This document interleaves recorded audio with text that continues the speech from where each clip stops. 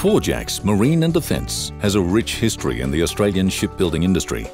Originating from Newcastle, New South Wales, the company followed a similar path as Carrington Slipways until acquiring its assets in the late 1990s. Carrington Slipways grew steadily from the late 1950s through to the early 1990s. The company built various vessels from Sydney harbour ferries to large naval ships and a range of other vessels.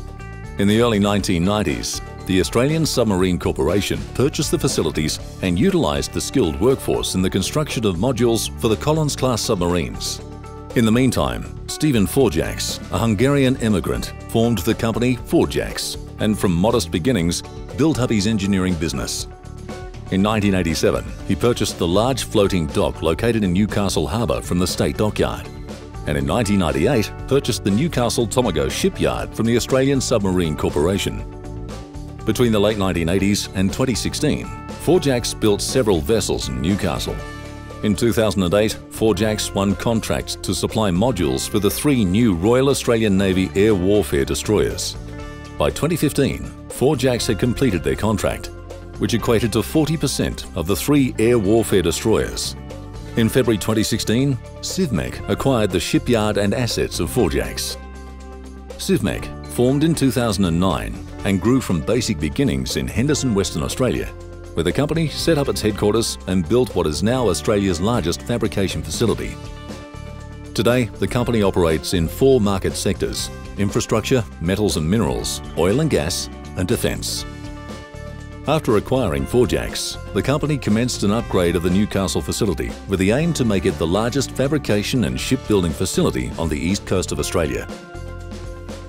On the west coast, the company has extended its landholding in the Australian Marine Complex at Henderson. This will enable the company to construct a purpose-built facility that will be Australia's largest undercover shipyard, designed to accommodate vessels as large as entire air warfare destroyers. The facility is complemented by the capabilities of the adjacent common user facility of the Australian Marine Complex, in particular the floating dock and transfer system. Like Civmec's existing facilities supporting the infrastructure and resource sectors, the new facility will become a hub for local companies to participate and develop their expertise in shipbuilding and in-service support programs. The new workshop building has a design life of over 100 years and will enable employment and training for Western Australians well into the next century. Constructing a dedicated shipbuilding facility means that there will be no disruption to Civmec's existing capacity, ensuring that service to infrastructure, oil and gas, and metals and minerals clients is maintained. In the new shipbuilding facility, security-cleared personnel will be able to enter the building and proceed to their work area efficiently, allowing the workforce to comfortably carry out their duties with no downtime. The building will be a clean environment with vacuum systems to remove any dust, aluminium or iron filings from the work area. This will ensure there is no cross-contamination of materials. Every element of the facility has been carefully designed for maximum productivity and efficient use of the available space. For example, there'll be a pipe and aluminium fabrication workshop underneath the offices and an automated logistics storage system above.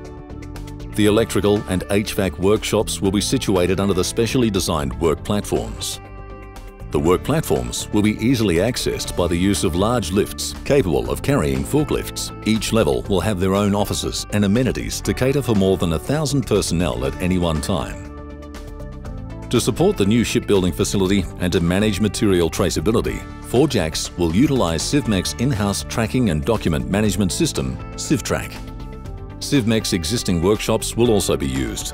This will include the use of its material handling equipment, profile cutting, pressing and shaping, and panel line.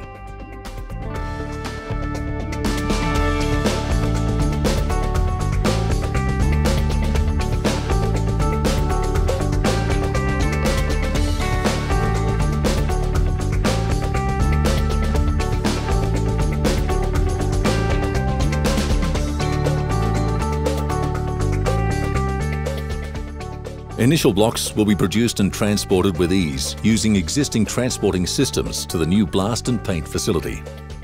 This facility will be big enough to house large modules or complete small vessels, and it will have the latest blast recovery systems, enabling ongoing recycling of blast material. From here, the structures will continue their journey to the shipbuilding hall to start the process of fit-out and assembly. The ships will be built on purpose-built transport frames, which will be designed to suit the AMC transporters and the floating dock.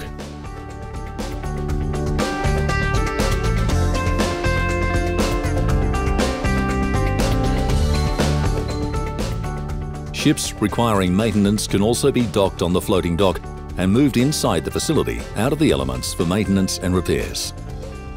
This innovative and exciting development of strategic infrastructure is a major investment for the Western Australian economy. Forjax, the future of Australian shipbuilding. A Civmec company.